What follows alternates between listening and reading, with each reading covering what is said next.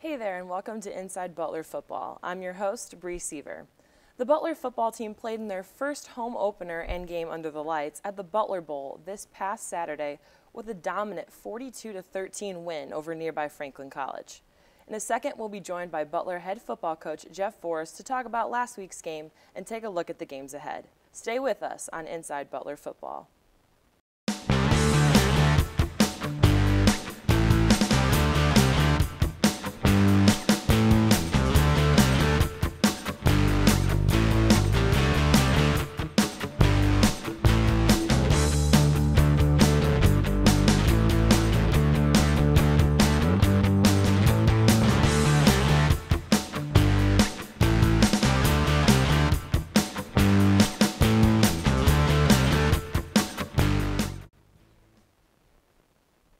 We welcome you back to Inside Butler Football. I'm joined today by Butler head football coach Jeff Forrest. Coach, thanks for being with us. Glad to be here. So the team played in their first home opener, and they had about 4,000 people at the Butler Bowl. It was quite the atmosphere, and they certainly did not waste any time taking the lead. I mean, they came out in the opening drive, and they scored. Yeah. So can you talk about the team's great start to the game?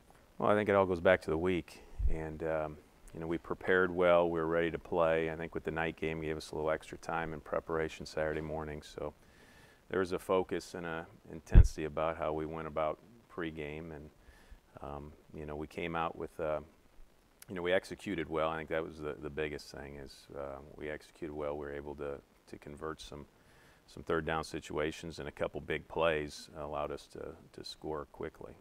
Matt Lancaster certainly had quite a game. He threw for 3 touchdowns, rushed for 2 more. As a quarterback, he had 96 yards rushing. So what kind of things did you do to improve his running game throughout practice? Well, I think every year you kind of look at your players and your group you have, and you're going to mold your system, kind of your scheme around the strengths of your players. And Matt is a good runner. I mean, he can run the football and is capable of doing those things. So, I don't know if we added anything, but, we did have a couple plays in the game plan which allowed him to run the football. And, naturally, in the course of a game, through the passing game, he's going to get opportunities to move around the pocket and make yards with his feet also. Right, so you more or less just utilized his strengths.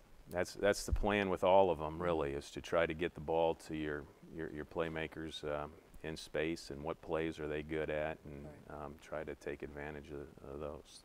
Now, I mean, Butler had a big lead at the half. You were up 27-0. Then you kind of kept the same momentum into the third. You scored less than 5 minutes and making the score 33-0. And then eventually Wade Markley took over as the quarterback. He played pretty well. He had 9 for 10 on completions, 95 yards. So how good does that make you feel as a coach knowing you have a solid second-string quarterback that can come in and run the offense? I mean, we knew that back in the spring. I mean, Wade and Lance were in a quarterback battle all the way up until the week of the Western Illinois game, and we had to make a decision.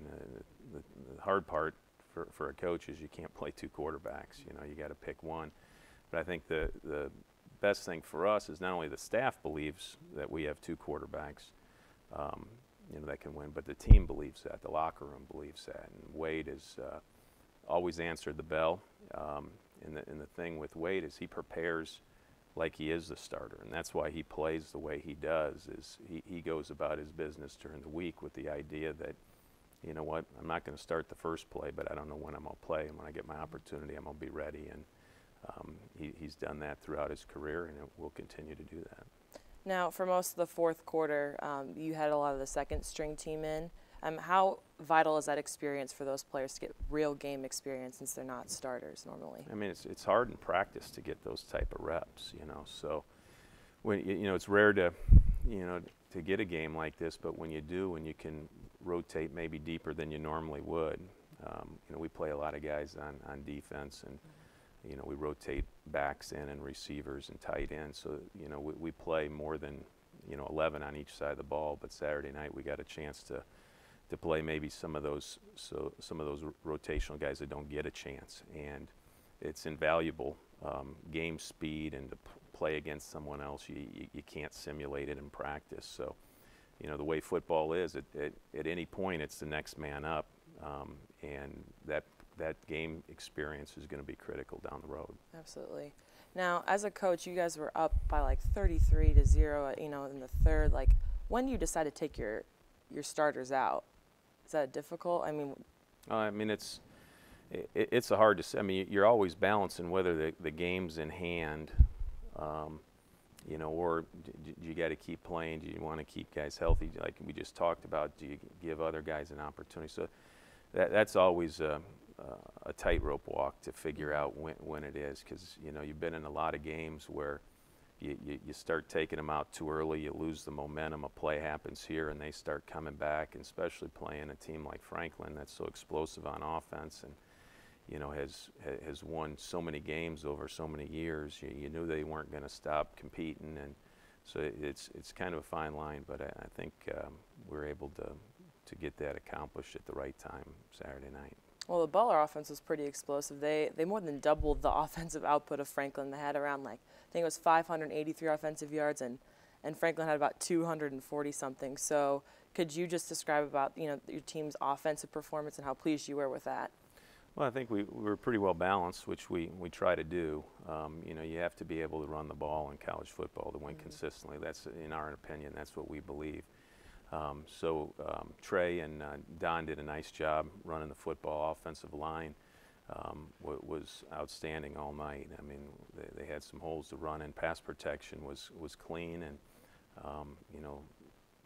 Matt and Wade were able to distribute the ball to some receivers. So that was, that part of it was good, but it was all set up by the play of the defense.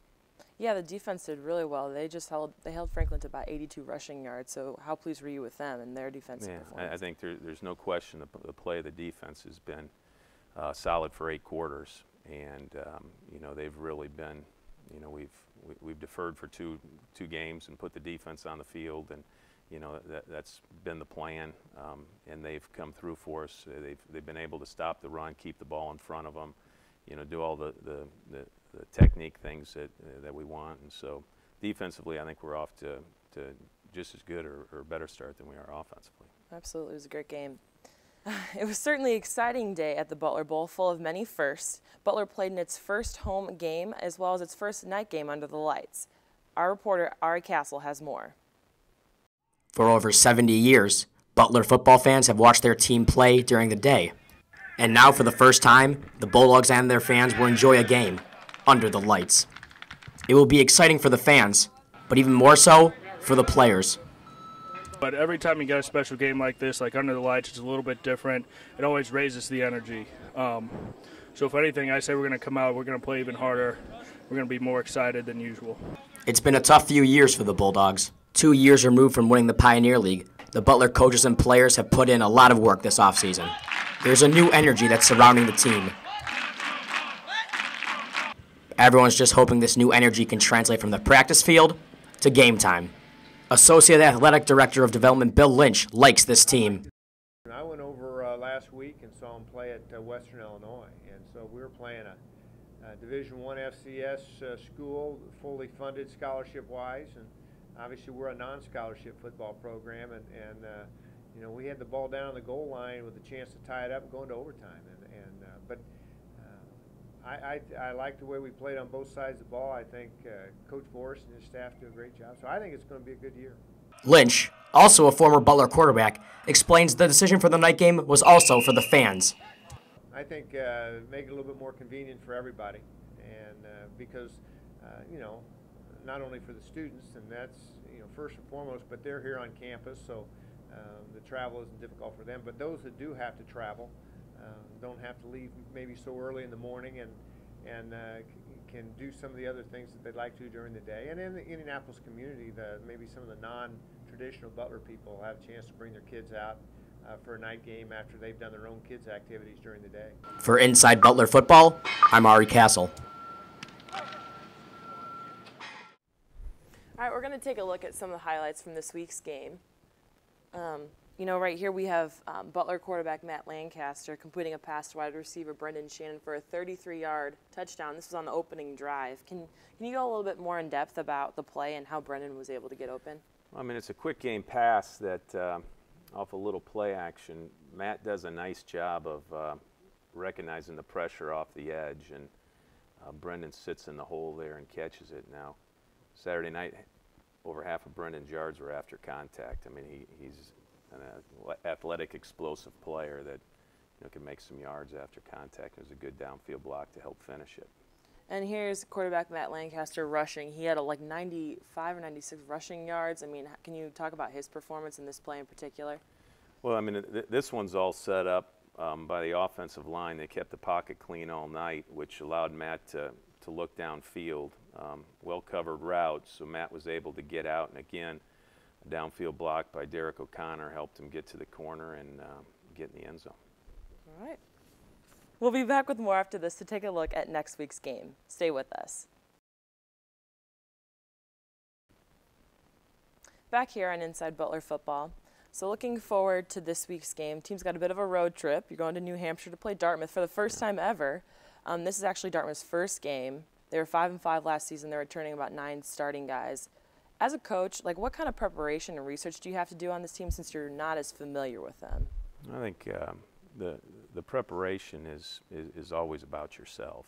And so whether you're playing a league opponent that you play every year or a team like Dartmouth that you know very little about, I mean, it goes back to, scouting yourself and your tendencies and going back to the fundamental techniques of the game and getting, yourself ready to go that way. Mm-hmm. And then I think, whatever plan you come up with, it's always, coaches always talk about their game plan. It's just a pre-game plan. When you get in the game, you got to be able to adjust and move on. And I think that's the biggest thing with teams that you're not as familiar with is the drive to drive and halftime adjustments and, your classroom on the sideline, being able to make those adjustments when you're not quite as familiar with what you're doing. So you got to have great communication on game night between coaches and coaches, players and coaches to get that accomplished. Now, this is Dartmouth's first game. You've already played 2 games. Do you think that gives you an advantage going into this game this weekend? I don't know. I think the team with the advantage is always the one that prepares the best and comes out ready to go off the start, which they will. An exciting atmosphere for them back in school and night game, the same things that we had here. So all the advantages you can say from having a game or 2 under your belt, they have quite a few on their side with us having to travel out there in the atmosphere that they're going to provide for their home venue. So, I mean, I think all those things, kind of work themselves out in the wash, and you got to be ready to play after play, and compete for 60 minutes. What kind of things do you expect that Dartmouth will do well that might, pose a challenge to the team? Well, I mean, it's hard to say. Like you said, we just got done talking about not knowing them very well. Yeah. I know that they've improved under Coach Stevens. He is a great football coach and has a great staff. So they're going to be ready to go. There's certain things that we understand they like to do, and they're going to be really good at them. They're going to be sound in fundamentals, and their special teams are going to be sharp. They're going to play field position. They're going to take advantage of opportunities. All the things that we preach to our guys, we know for a fact that they're going to do. They're going to be ready to go and play with some emotion and passion. So it's a heck of a challenge we have ahead of us, but one we're looking forward to, going out there and playing in Ivy League Stadium and competing that way. I know a lot of our guys have looked at Ivy League schools out of high school and, maybe thought that direction at one point. So, they're excited to go out there and compete on in that atmosphere. Yeah, it'll be a nice change of pace. Yeah.